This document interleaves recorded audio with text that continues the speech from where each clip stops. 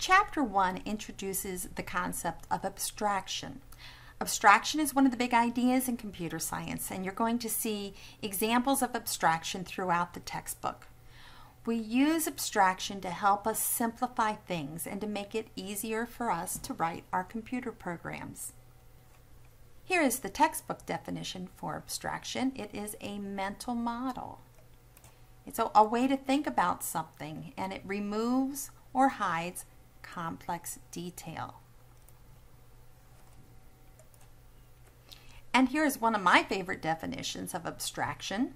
Abstraction is doing just what our small minds need, making it possible for us to think about important properties of our program, its behavior, without having to think about the entirety of the machinations. Now that sounds a little complex, but we'll give some examples in just a minute.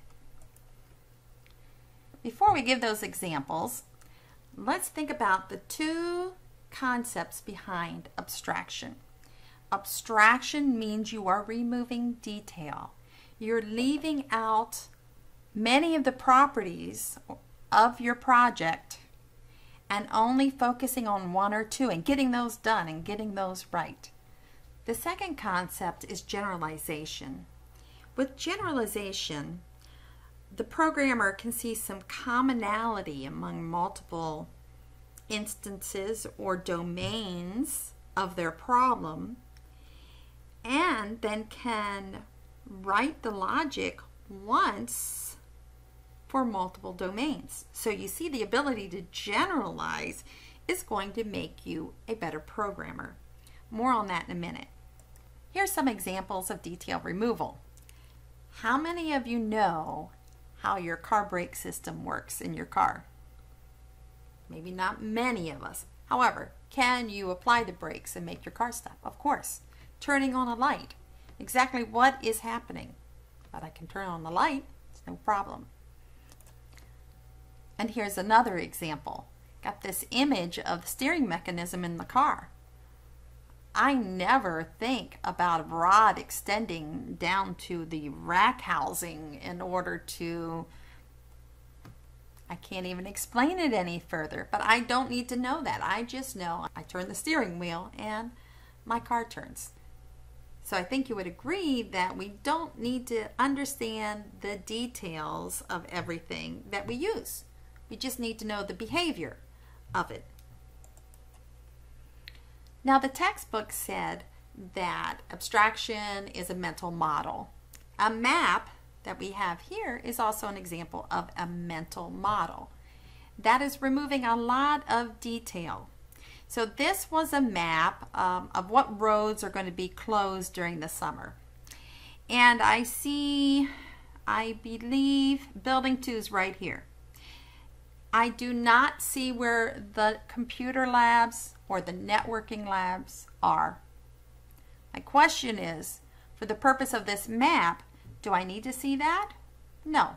It would probably be more confusing. You're going to gradually build your program by taking small, easy to understand steps, starting from a very generic view of the algorithm and then adding a few more details and adding a few more details.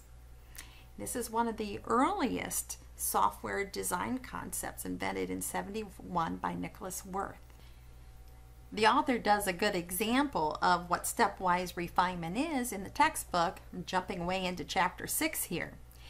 He gave us a problem that 2 numbers are going to be input, and we have no way of knowing whether the user of the program is going to enter the smallest number first or the largest number first.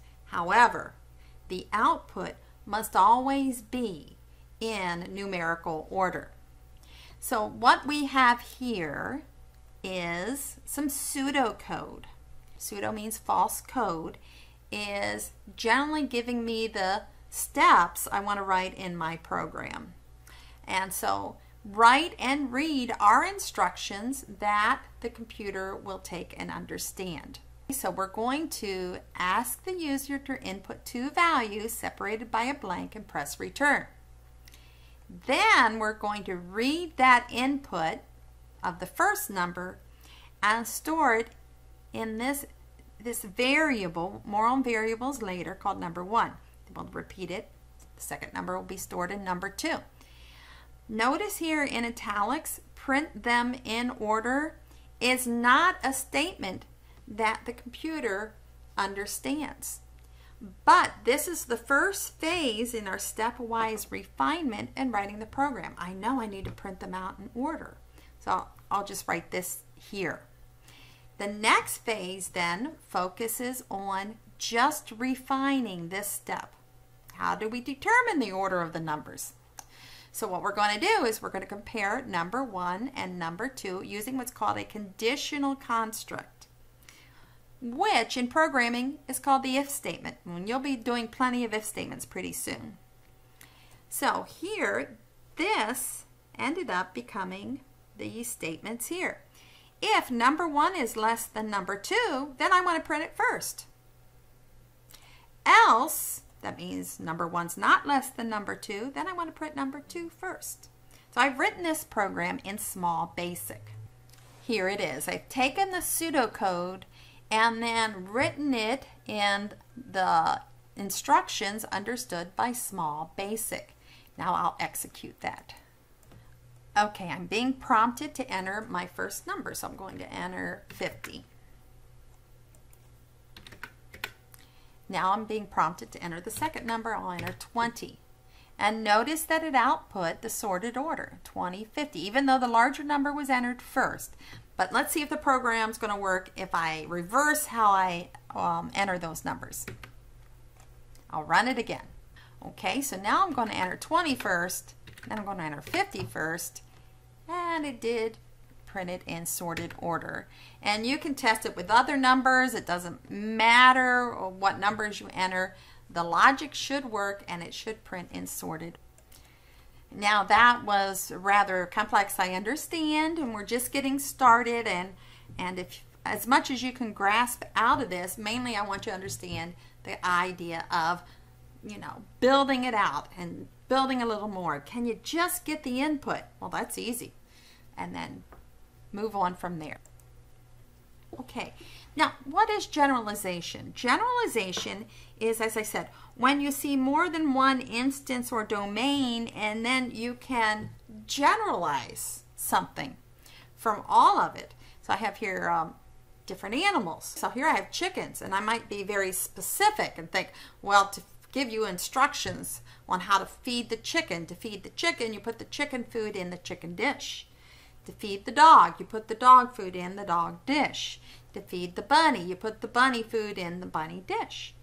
And then you might sit there and think, well, it's really the same regardless of the type of animal. So why don't I just write the instruction once? You're generalizing. To feed the animal, put the animal food in the animal dish. But what is animal? So animal is like a placeholder. We will ask the user, or the program will tell us, oh, the animal's going to be a horse.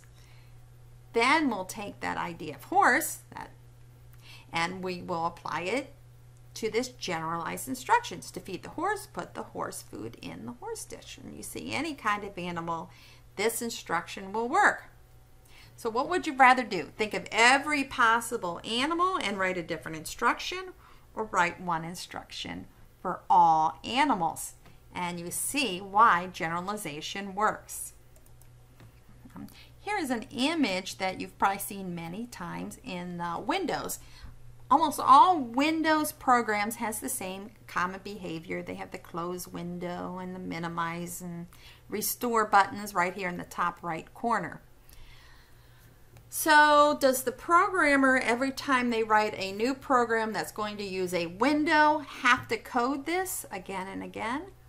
No, because that code has already been written. In fact, Microsoft wrote it for me. I don't even have to write it. So every time I create a program that's going to run in a window, I just will include that. It's automatically included when I add a form to my program. Wow, isn't generalization a great thing? Generalization actually allows me to use code that somebody else wrote and import it into my program. So you're going to learn about functions. So when you generalize, then you're probably going to use functions, also called modules.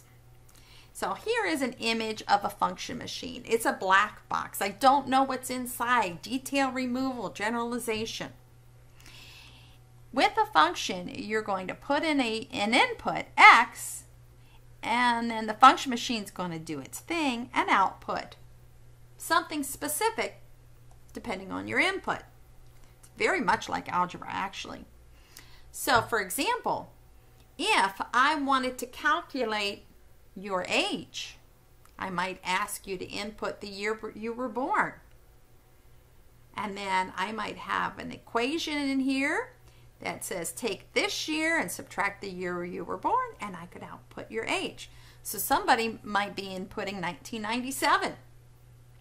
Output would be 22. Somebody else might be inputting 1984. And again, that would be a different output. We're going to cover more on this concept later, but generalization can help us improve our program with the concept of top-down design. And then top-down design is an extension of stepwise refinement, but you're thinking of a higher level system, and then you're creating functions and modules, whatever they were. Well, I just kind of referred to the function machine on the last slide. I'm going to tell you, the ability to see, to generalize is so key. And then, of course, generalization is a part of abstraction. So why is it that some software engineers and computer scientists are able to produce clear and elegant designs and programs while others cannot? And the answer is abstraction. Abstraction is the key to computing. Well, in the next few weeks, where will you see abstraction? We're going to start next week with binary numbers. Binary numbers abstract machine-level representations. It's going to take electrical signals and say that's a 0 and that's a 1. We're going to look at something called data structures and this concept of a queue, waiting in line for a bank. And a queue is a model that actually came from waiting in line for a bank. And now, have you heard of the term print queue? Yeah, so that was a model being used. Finally, detail hiding. If I put on my web browser and I type in www.microsoft.com, there's a lot of servers being hit, and my request is being sent from one server to another until it hits the Microsoft server, and then they have to get the HTML file and the image files, all that's being sent back through. There's a lot of detail I don't think about, and I expect it to happen really fast.